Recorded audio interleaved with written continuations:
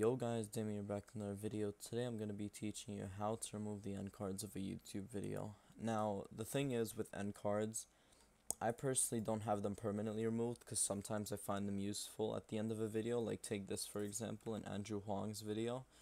He at the very end of his video, he simply just has some end cards overlaying B-roll footage, you know. So he's using it correctly, but there are some cases in which YouTubers don't use it correctly, and it overlays like something important of a video, and this is going to be the simple solution to getting that done.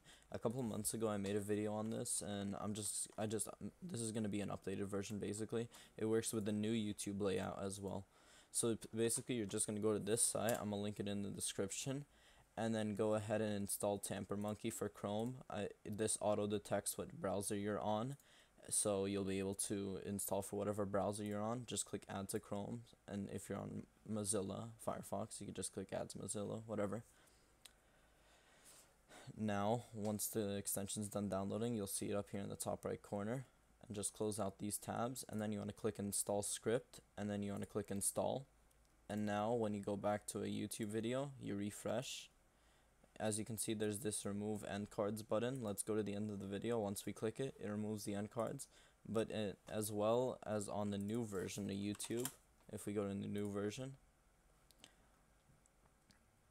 let's take that same video that we were just on, refresh it so it'll be on the new version.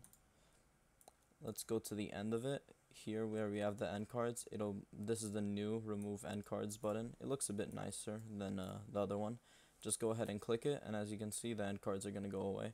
That's all for this tutorial, and if you want to contribute, like if you know how to help with this project, then I'll link this GitHub in the description, and you can go ahead and contribute to the extension or the user script. If this video helped you out, make sure to subscribe, like, leave a comment if you had any issues. Other than that, that's really all. Thanks for watching. See you in the next one. Peace.